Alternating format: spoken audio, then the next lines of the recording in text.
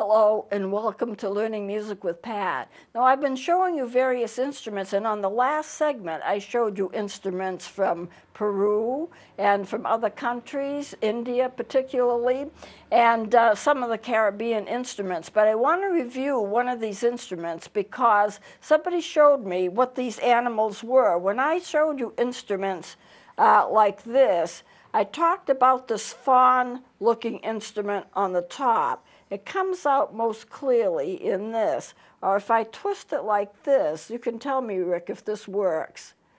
Okay, now I've been saying it looked like a fawn, it looked like a deer, but my director here said he actually thinks it's a llama, and I think it's right. There are several of these Caribbean instruments that I have that same design on it. They also have birds and flowers and so forth, but I have 2 or 3 that have the same kind of animal on it, and I've been referring it as looking like a deer or a fawn, but as he pointed out this morning, I think it's right. I think he's right that it's probably a llama. So if you want to redirect your thinking, I may have made a mistake on that. It's just as decorative, but it's always nice to know what you're looking at too. So I'm considering that to be a llama, and I think that's probably what it really is. So I just want to kind of keep you in tune with that. Now I still have some more instruments that I want to show you from different parts of the world.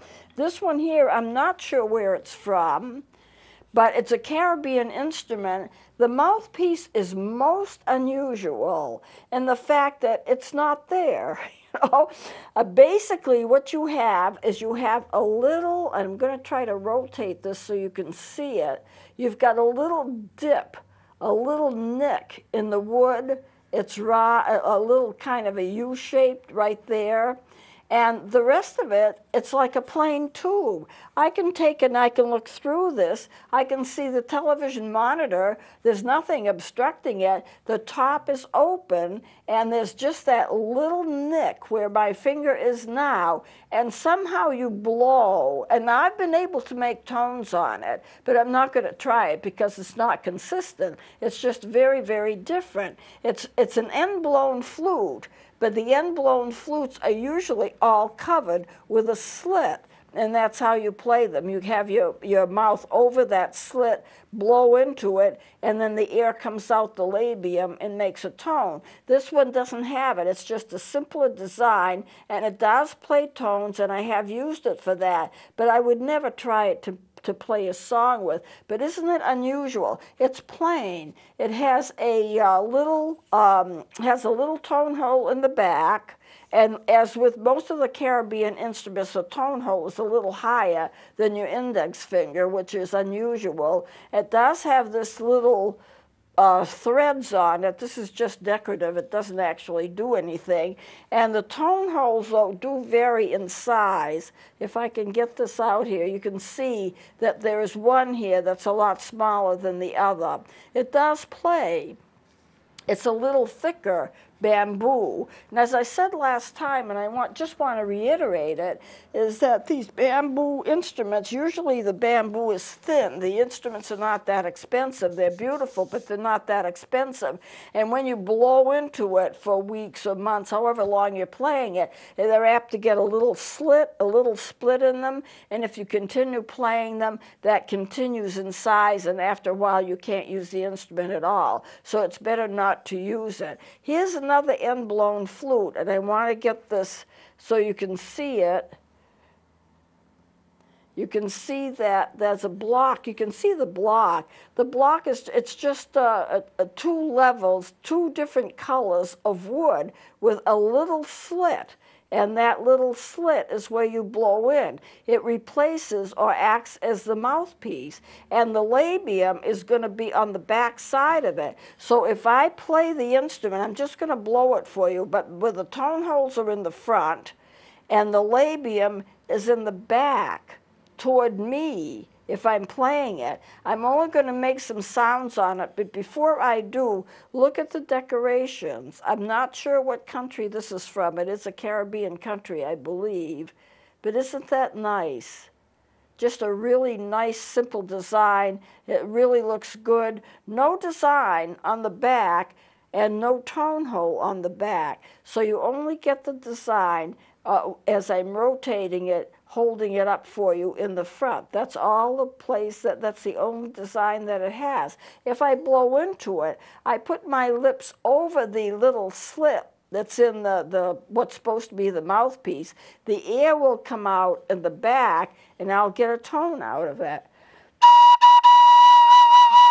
And it's not a bad little tone, but that's the way you do it.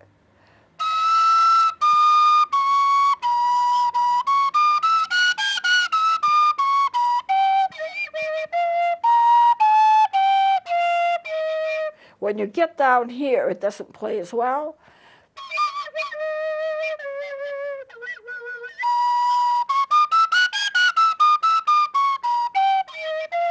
It's not exactly in pitch with itself. So at any rate, that's the way you play an end-blown flute. You put your mouth over the slit, so you're blowing into it.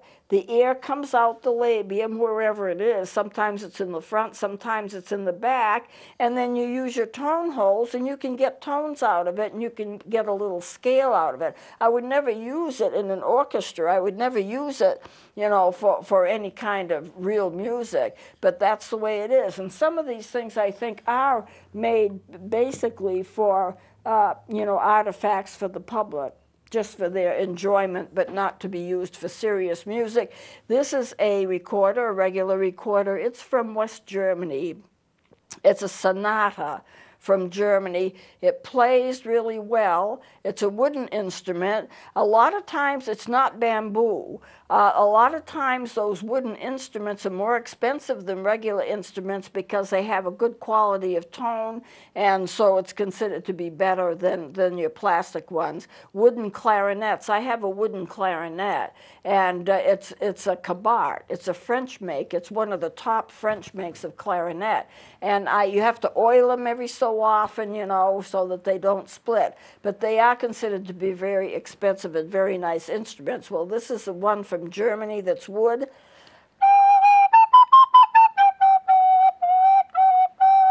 Let me see.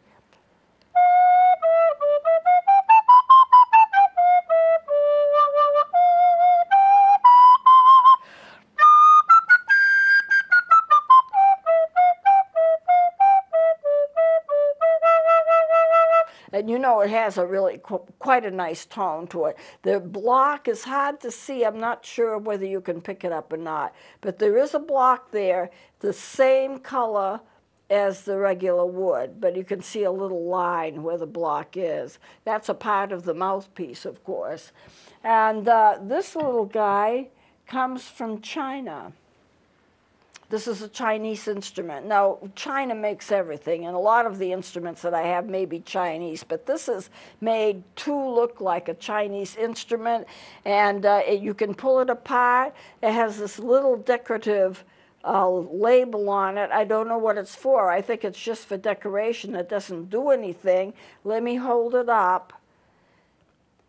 I have other blue ones similar to it that I can pull apart. This can be pulled apart too, and it's actually quite a nice instrument. If you look in the back, it has kind of an insignia. It has some kind of a label on it, and it's I don't know what that means. I don't know what that's for because I don't speak Chinese. It came with the case, and I'll show you the case because you'll get some kind of an idea as what the Chinese language, I don't speak or read Chinese, so I can't read it. It also came with an instruction book, which I'll show you a little bit of. And the instruction book is all China, all written in Chinese. And I don't know if I'm holding it upside down or right side up. I'll show both sides. This must be right. And they evidently make several instruments because they have pictures of the instruments that they produce. So, and it also has an unusual fingering chart. So I think this is right side up, even though yeah, because the numbers are right. So it shows the instrument as if it looks to us like it's upside down. But if you were to pick it up and put it in your mouth, it would make sense to look at it this way. So at any rate, this is a Chinese instrument. It does play fairly well. It does have a little problem on, has a little problem on octaves.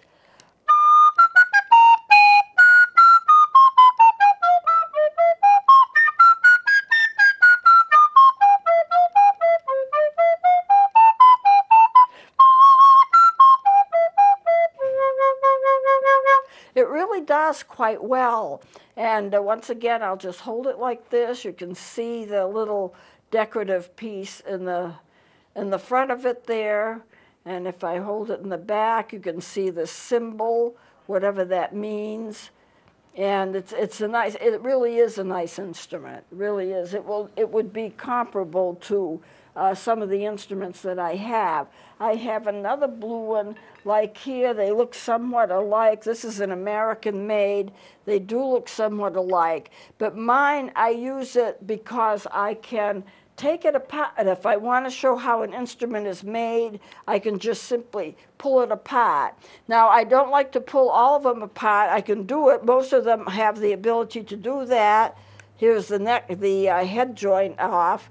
But the reason I don't is I have these adjusted so that they will play in the best pitch possible. And if I just take them apart and put them together, I may disrupt that and I'd have to reset them again. Not that I can't do it. It's easy enough to do, but why spend the time when I have one that I can use for that purpose? I do have, most instruments, as you know, can be split, and I just did it with that wood, when you can take the foot joint, the body, and the head joint and separate them. But not all instruments can do that. This is recorder-like. I say recorder-like. It's meant to be like a recorder. It's a beautiful color.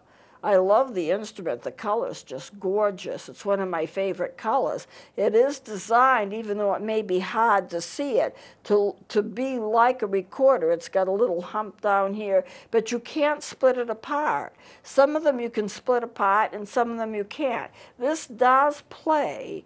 It plays kind of after a fashion. It has a little plastic block in the back. You can probably see it because the color's a little bit different, just enough. I got to learn to slant these when I hold them because the light hits them. When the light reflects off of them, you can see them better. I am going to play this. This is a little hard to play. There's a tone hole in the back. It's a little hard to play in the and from the basis that you have to get a certain amount of air in it before it's willing to blow any kind of a tone out.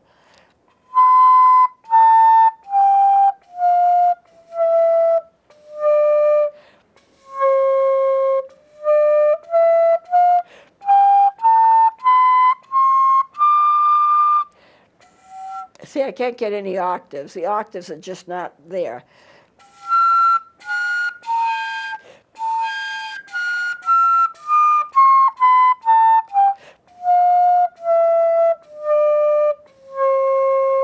When you put the air in, it's like it hesitates. And then after it hesitates, the note comes out. I have no idea why it does that, because it's made like any other recorder, except you can't split it apart. Some instruments you can split part of them apart, but not all of them. I don't have any of mine.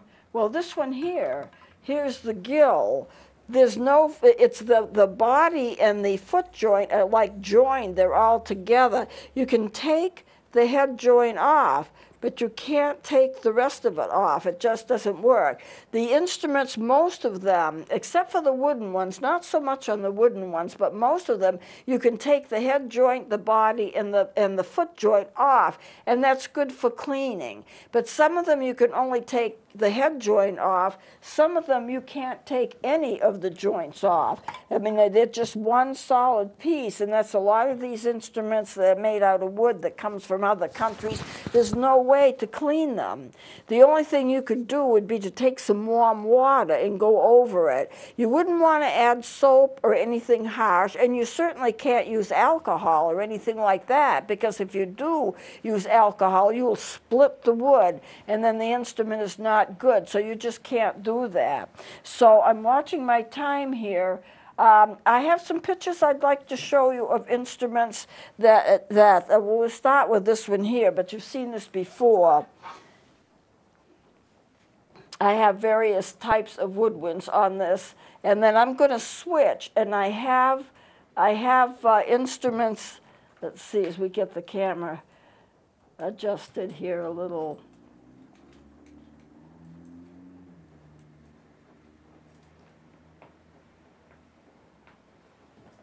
Well, let me go ahead with this. I've had some of these, that's good. I've had some of these instruments in before. I didn't bring them in today. I can only carry so much.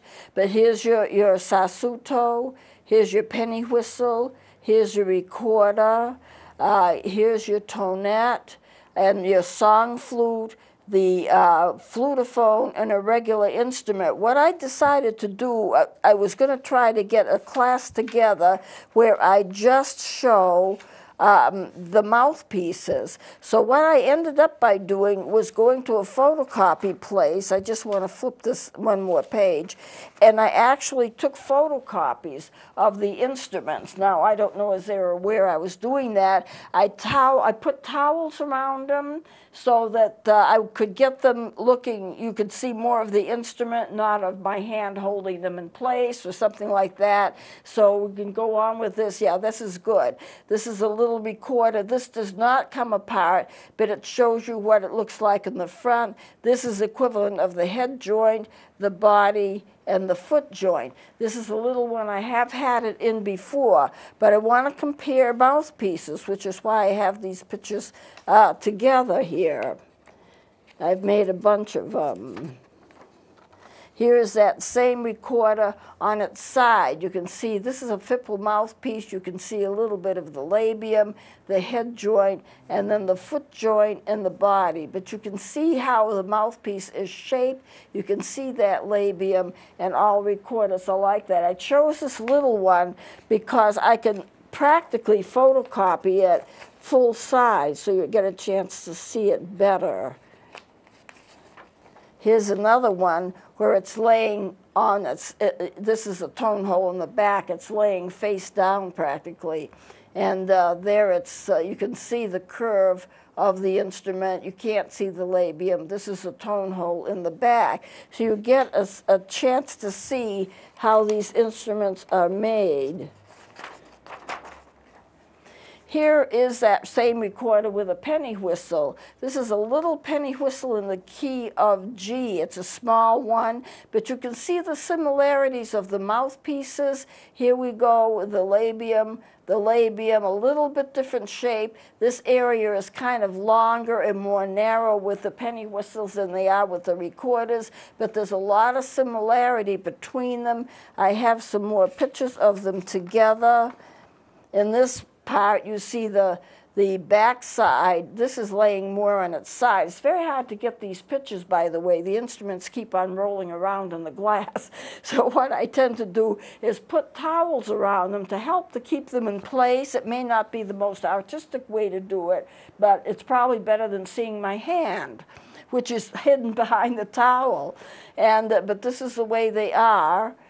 And I don't know, as a photocopy place realized that I was using their color photocopier for this. Here they are. They roll together. I thought I had them separated, but they roll together. But it's good they're both on their side. You can see that labium. You can see the differences in the penny whistle. The mouthpiece is actually thinner on top than in the recorder. This is the smallest recorder that I have. It does play, but it's more of a novelty item, and I use the smaller instruments because I can get better pictures. They're not sticking off the machine. Now I want to show you, these are conicals. These are conical instruments. Not cylindrical, because they come more to a point, and these are the sweet tones that I showed you before that I have brought in. One is red and one is green, and I put a special towel on them to keep them together. I think it takes an engineer to do this, really. Here they are together, and you can see more that they're at a point. This one you can see it better than in the green one, but they're both made by the same company. They're made by Clark's, and they're called Sweet Tones, and they are made in England. I think I'm not going to have too much chance to finish it. This is a Shaw's. This Shaw's is also a cylindrical. It comes to kind of a point. It's silver. It's actually in the key of E, and it just has it has the labium, but all you see is a little window. That is called a window, and you don't see the lip or the slanted part. It's not there, and you can see that if I put it on the side, you can see how it is shaped, and there is a wooden plug in there, and I'm going to show that to you. Actually, I like that photo. I like the way the silver comes. Here is the wooden plug. You can see it looks like a little beige, because these are all in color. Even though they're white, they're all in color. And this is the little wooden plugged Fipple mouthpiece that you see on that instrument. Now, we're getting close to time, so I really think, oh, this is an instrument that I showed you. Remember I showed you the end-blown flute, and it had this kind of design, and you can see part of my hand holding it in place. I am going to close it here because I have more to show you, and I just don't have the time to do it. So I think next time I'm going to go through these pictures so that you can see more what these instruments are like with the shape of their mouthpieces, because they're very similar in many respects, but there are some differences. There are some differences in the fingering patterns, but not much, and there is some differences in the mouthpieces. So I want to go into mouthpieces, how important they are. I may include the reeded instruments like the saxophones and the clarinets and the flutes and so forth along with that. So we'll have a segment just on mouthpieces, and you'll have a chance to see how they are. I've given you kind of an introduction to that with the last two shows, so we'll continue with that next time. So I'll close it here. Please join me next time.